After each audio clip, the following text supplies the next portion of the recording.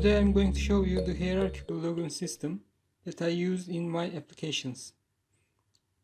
This system can set the record ownership based on the user position in the organizational chart. In this way, the system is not affected by user changes and managers can see the task of their entire team together.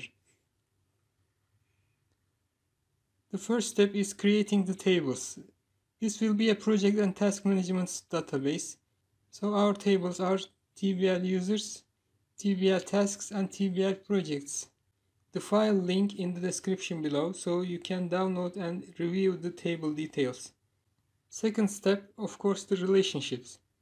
Every field to be selected a user must connect to the TBL users.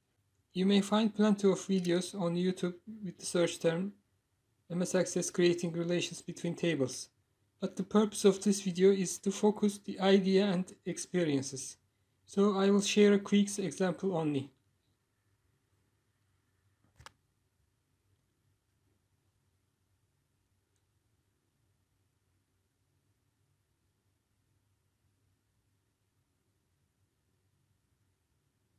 Another important relation is between the projects and the task table.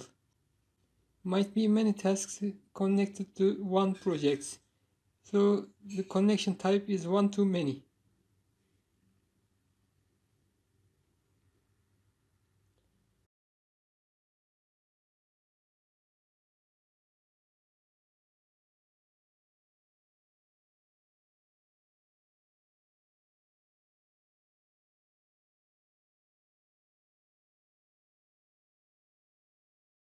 This is relationships window. We can check the connections between the tables by clicking the line between them. Connections should be one-to-many type. In this step, we will define an authorization level. I named it rank. We will create a unique field, so represent the organization position. All users using this database should have a rank definition. This is a sample organizational chart that I created for this video. The rank value for the topmost position is 1. We add a point to the rank value when the level is lowered. Then we add a number starting from 1 for each user at the same level.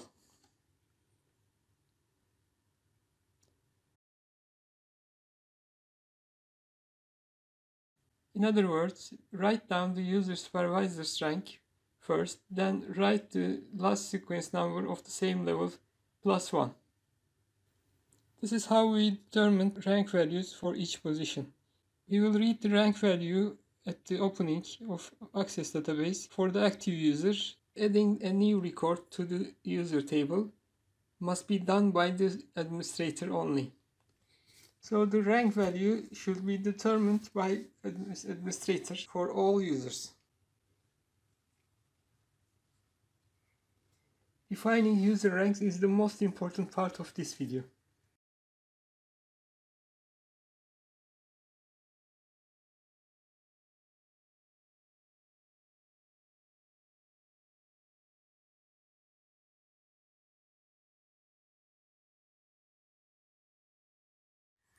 Now the definition is completed. When using this rank for the queries, just using the length of the string, I mean the tree for the Jack Sparrows, starting with the same rank with the definition of 1.1, the Jack Sparrows team.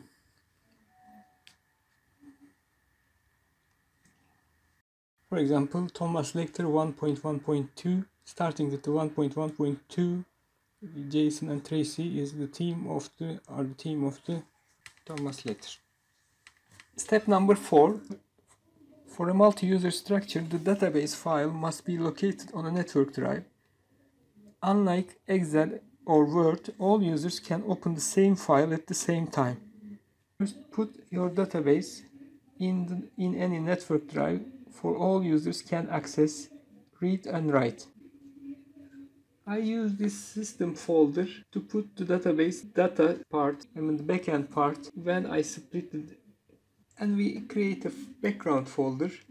This folder is for the user files such as attachments, images or something else.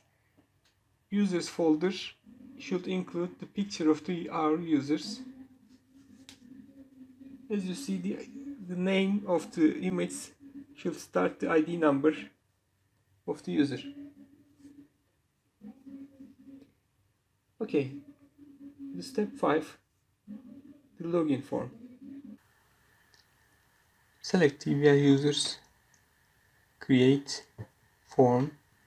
This is a default form prepared by Access, but we will change this design view. Ctrl A, select all controls and delete them. Also, we will delete the form header. Okay, at the form design, we will add our fields. Ctrl A, and we will hide these controls from the user, so we don't need the labels. Select all, properties, visible no. It's better to make these controls group. Now go to form design again, add a combo box. This will our username selection combo box, so next ID, username and title. That's enough. Next. Okay, username. I'm going to add a text box here for the password. Use password, so we can use input mask as password. Go to form design, add a button here, cancel. We will use these buttons from the VBA code. Add another button, cancel, and exit.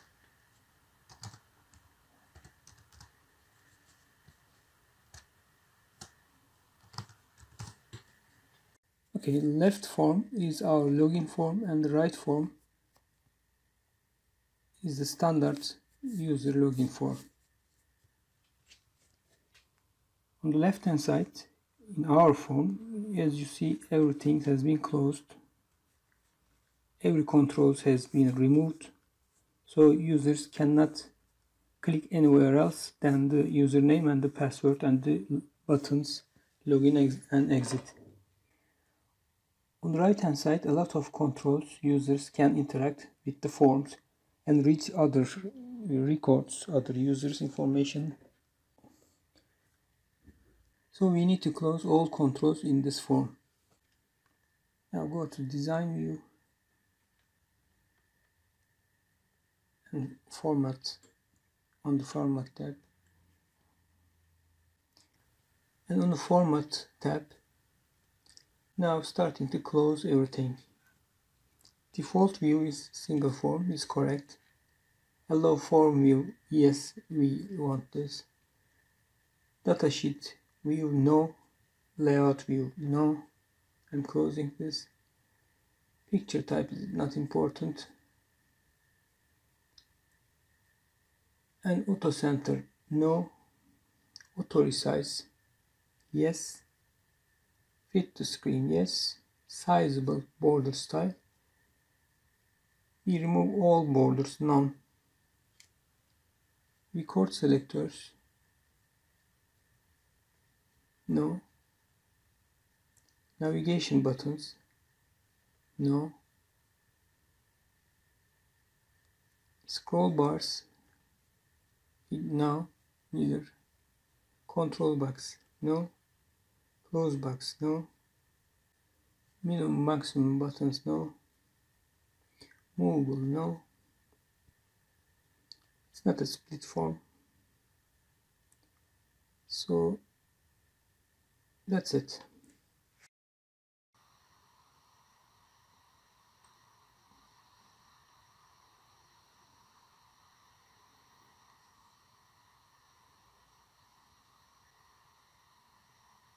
Now step number 6, I'm creating a main switchboard form.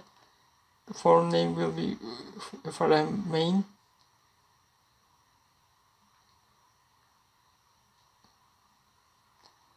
I'm inserting the background.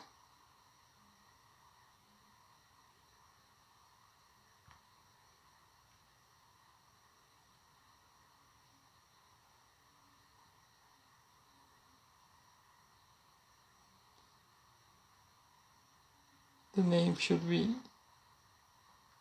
of the form will be FRM main.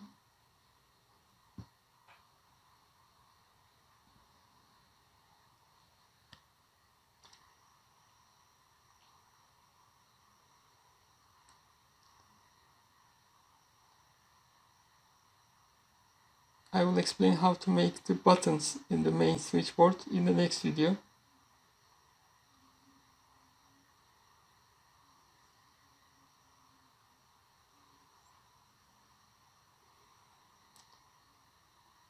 Similar to the login form, we hide all the controls and tools from the forms.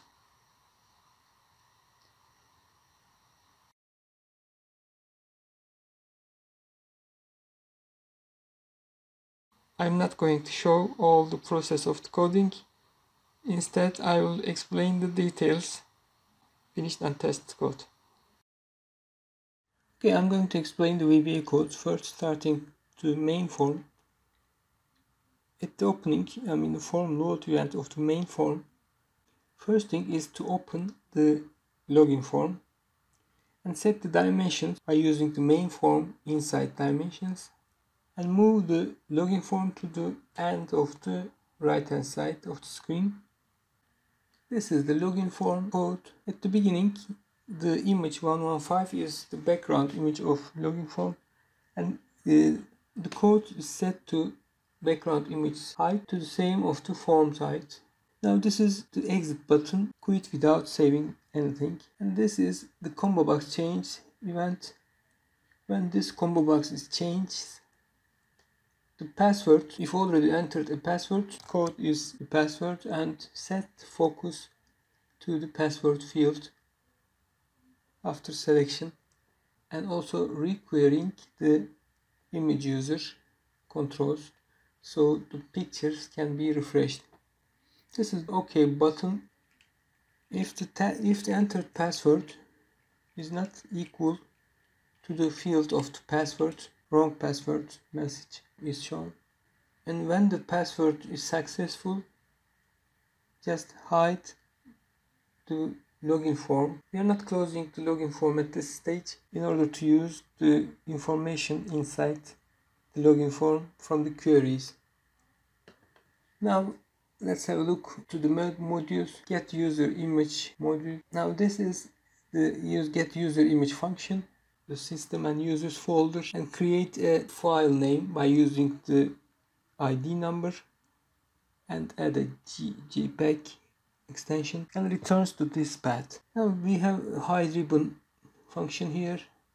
We didn't use right now, but if you use at the beginning, you can hide or show the ribbon of the Microsoft Access. Module 2, this is for the background. It's exactly the same with the image user, creating a path from the background image and returns it.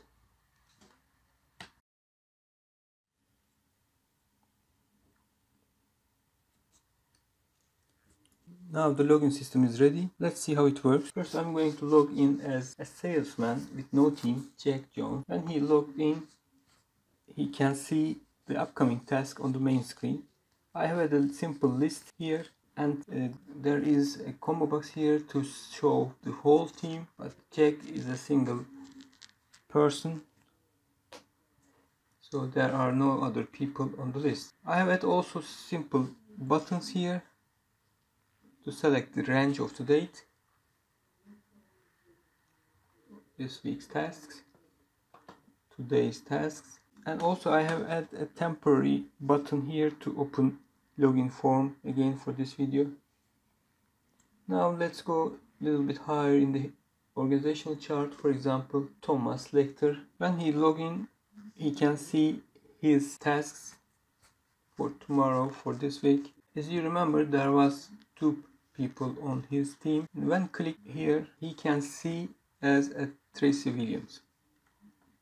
I mean his team's tasks in here, and he can select Jason Bourne's tasks or himself's task. We will prepare a detailed video for explaining the queries and the lists for the project management database, and you will see the detailed examples on this video. But this is a simple example that how the login system works. Let's see another example, maybe a bigger team. Let's go higher. Jack Sparrow, the manager.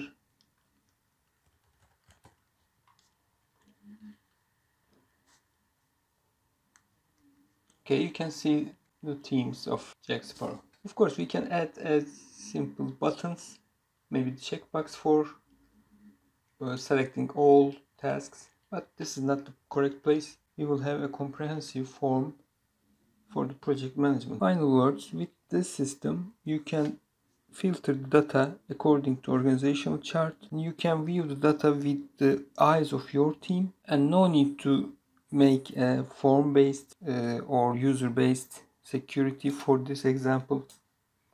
You can use item-based security. In the next video we will explain the detailed use of this login system and queries, and how to add this system into your existing database, queries and forms. Thank you.